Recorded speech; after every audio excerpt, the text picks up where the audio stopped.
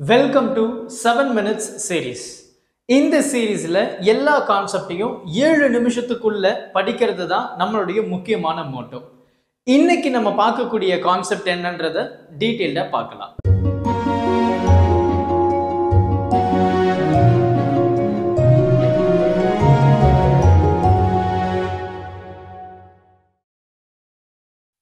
இன்னைக்கு நம்ம பேசக்கூடிய கான்செப்ட் இன்னொரு முக்கியமான ஒரு கான்செப்ட் அப்படின்னு சொல்லலாம், டிரான்ஸ்ஃபார்மர்.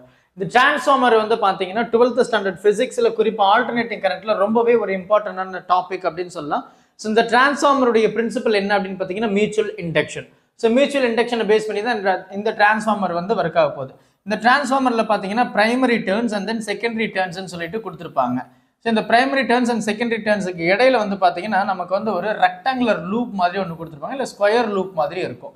இந்த லூப் என்ன பண்ணோம் அப்படின்னா, இந்த லூப்புடைய மெயின் பர்பஸ் வந்து இதில் நம்ம சப்ளை கொடுத்துருக்கோம் அப்படின்னா ஏசி சோர்ஸ் தான் கொடுக்க போகிறோம். ஸோ சப்ளை கொடுக்கும்போது இந்த இடத்துல வந்து இந்த காயிலில் வந்து இஎம்எஃப் வந்து இன்டியூஸ் ஆகும். அந்த இஎம்எஃப் எப்படி இன்டியூஸ் ஆகும் அப்படின்னா, இதில் கரண்ட் போகிறதுனால சாலினாய்டு இல்லையா, இட்ஸ் அ சர்க்குலர் காயில். அப்போ மேக்னெட்டிக் ஃபீல்டு, மேக்னெட்டிக் ஃப்ளக்ஸ் வந்து இருக்கும். அந்த மேக்னெட்டிக் ஃப்ளக்ஸ் வந்து அப்படியே செகண்டரி காயில வந்து ரீச் ஆகும். அப்போ செகண்டரி காயில வந்து கம்ப்ளீட்டாக எனக்கு வந்து மேக்னெட்டிக் ஃப்ளக்ஸ் போகுமா அப்படின்னு கேட்டிங்கன்னா மிகப்பெரிய கேள்விக்குறி தான். அதை அவாய்ட் பண்ணுறதுக்கு என்ன பண்ணுவாங்கன்னா, இந்த மாதிரி ஒரு ஃபெரோ மேக்னெட்டிக் மெட்டீரியலை வந்து நம்ம கனெக்ட் பண்ணியிருப்போம். ஸோ ஃபெரோ மேக்னெட்டிக் மெட்டீரியல் என்ன பண்ணோம் அப்படின்னா, இதில் ப்ரொடியூஸ் ஆகக்கூடிய மேக்னெட்டிக் ஃபீல்டு இதில் வந்து கொண்டு போய் சேர்த்துரும். அப்போ மேக்ஸிமம் இதில் இருக்கக்கூடிய மேக்னெட்டிக் ஃப்ளக்ஸ் எவ்வளோ இருக்கோ அதே மாதிரி தான் அதுலேயும் மேக்னெட்டிக் ஃப்ளக்ஸ் வந்து இருக்க போகுது. ஸோ என்னுடைய அவுட்புட் இதுதான் இந்த பிரைமரி அப்படின்னு சொல்லுவோம். So primary circuit and then இது வந்து செகண்டரி சர்க்கியூட் அப்படின்னு சொல்லுவோம். அப்போ இது பிரைமரி டர்ன்ஸ் அண்ட் இது செகண்டரி டர்ன்ஸ் அப்படின்னு சொல்லலாம். செகண்டரி டர்ன்ஸ் வந்து பார்த்தீங்கன்னா நம்ம அவுட்புட்ல வந்து கனெக்ட் பண்ணியிருப்போம். சப்போஸ் என்னுடைய அவுட்புட் வந்து இல்லை, அதாவது செகண்டரி சர்க்கியூட் வந்து ஓப்பனாக இருக்கு அப்படின்ற இடத்துல என்னுடைய இஎஸ் வந்து ஈக்குவல் டு விஎஸ் அப்படின்னு சொல்லுவோம். ஸோ அப்போ இந்த இடத்துல பொதுவாக நம்ம பேசணும் அப்படின்னா, என்னுடைய சப்ளை போகிறதுனால இந்த காயிலில் வந்து இஎம்எஃப் வந்து இன்டியூஸ் ஆகுது. ஸோ அப்போ அந்த இஎம்எஃப் நம்ம என்ன சொல்லியிருப்போம், EMF which is equal to N DeFi by DD. நம்மளுடைய ஃபாரடே சொன்ன பியூட்டிஃபுல்லான அந்த கான்செப்ட் தான். இது பிரைமரியில் இருக்கிறதுனால நான் பி அப்படின்னு எழுதுறேன். அந்த வந்து இங்கே நெகட்டிவ் சைனை வந்து நான் இங்கே பயன்படுத்தியிருக்கிறேன். ஸோ இப்போ EMF in primary will be equal to NP and DeFi by DD. So number of turns in primary NP அப்படின்னு சொல்கிறோம், number of turns in secondary என்எஸ்ன்னு சொல்கிறோம். இதில் ப்ரொடியூஸ் ஆகக்கூடிய இஎம்எஃப் இபி, இதில் ப்ரொடியூஸ் ஆகக்கூடிய இஎம்எஃப் இஎஸ். ஸோ இஎம்எஃப்எஸ் அப்படின்னு நம்ம சொல்கிறோம், secondary and then primary. So இந்த இடத்துல வந்து பார்த்தீங்க அப்படின்னா, எனக்கு வந்து இந்த பேக் இஎம்எஃப் வந்து ப்ரொடியூஸ் ஆகிறதுனால என்னுடைய அப்ளைடு வோல்டேஜுமே பார்த்தீங்கன்னா புஷ் பண்ணணுன்றதுக்காக இந்த பேக் இஎம்எஃப்க்கு அப்படியே ஈக்குவலாக என்னுடைய அப்ளைடு வோல்டேஜும் இருக்கு. அண்ட் அது மட்டும் இல்லாமல் இதில் ப்ரொடியூஸ் ஆகக்கூடிய அந்த மேக்னெட்டிக் ஃப்ளக்ஸ் ஃப்ரீக்வன்சி வந்து என்னுடைய அப்ளைடு வோல்டேஜ் ஃப்ரீக்வன்சிக்கு வந்து ஈக்குவலாக இருக்கு அப்படின்றத நம்ம இந்த இடத்துல பேசி ஆகணும், ரைட்? அப்போ என்னுடைய voltage, right? So Vs which Vp இல்லையா, பிரைமரியை பற்றி பேசுகிறோம். Vp which is equal to minus of Np d phi by dt அப்படின்னு நம்ம எழுதலாம் இல்லையா. ஸோ ரெண்டுமே வந்து எனக்கு சேம், பிகாஸ் என்னுடைய EMF வந்து will be equal to the applied voltage in the primary circuit. So இதே வந்து நம்மளுடைய ஃப்ரீக்வன்சியை பற்றி நம்ம பேசியிருந்தோம். So frequency of the magnetic flux வந்து will be equal to the applied voltage, அதனுடைய ஃப்ரீக்வன்சி.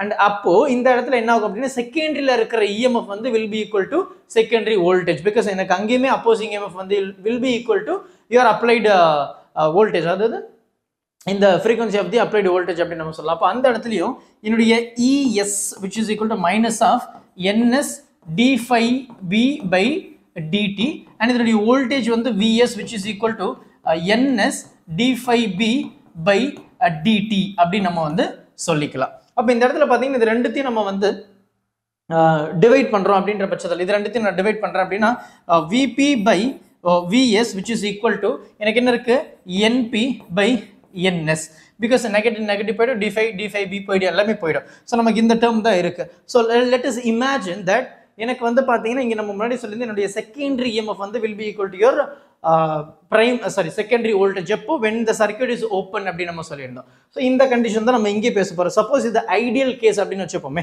ஐடியல் கேஸில் பார்த்தீங்கன்னா ரைட் நம்ம என்ன சொல்லியிருப்போம், என்னுடைய இன்புட் பவர் வந்து will be equal to output power அப்படின்னு சொல்லலாம். இது வந்து டிரான்ஸ்ஃபார்மர் வோல்டேஜ் ரேஷியோ அப்படின்னு கூட நம்ம வந்து இதை சொல்லிக்கலாம். ஸோ என்னுடைய டிரான்ஸ்ஃபார்மர் வந்து ஐடியல் கேஸ் அப்படின்னா என்னுடைய மேக்ஸிமம் எவ்வளோ இன்புட் கொடுக்குறோமோ அதே மாதிரி தான் என்னுடைய அவுட்புட் இருக்கும். But basically it is not possible. So என்னுடைய இன்புட் எப்படி இருக்கோ அதே மாதிரி அவுட்புட் கண்டிப்பாக இருக்காது. But because there will be some losses, heat losses இருக்கலாம், heady losses இருக்கலாம். ஸோ நான் ஏகப்பட்ட லாசஸ் வந்து நமக்கு இருக்கு. பட் ஐடியலாக நான் சொல்லும்போது என்னுடைய இன்புட் வந்து ஈக்குவல் டு அவுட்புட் பவர் அப்படின்னு சொல்லும்போது வாட் ஐ கேன் சே, என்னுடைய input power will be equal to output power.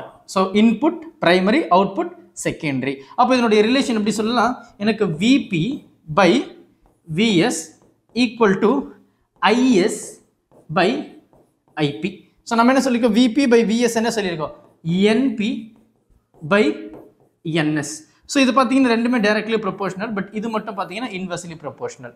So which is equal to அந்த K கான்ஸ்டன்ட் டிரான்ஸ்ஃபார்மர் ரேஷியோ. அப்போ இங்கே நம்ம என்ன சொல்லலாம் அப்படின்னா, எனக்கு step up and step down transformer ரெண்டு கைண்ட் ஆஃப் டிரான்ஸ்ஃபார்மர் இருக்கு. என்னுடைய பிரைமரி டர்ன்ஸ் வந்து ரொம்ப கம்மியாக இருக்கு, செகண்டரி டர்ன்ஸ் அதிகமாக இருக்குன்னா அது ஸ்டெப் அப் டிரான்ஸ்ஃபார்மர் அப்படின்னு சொல்லுவோம்.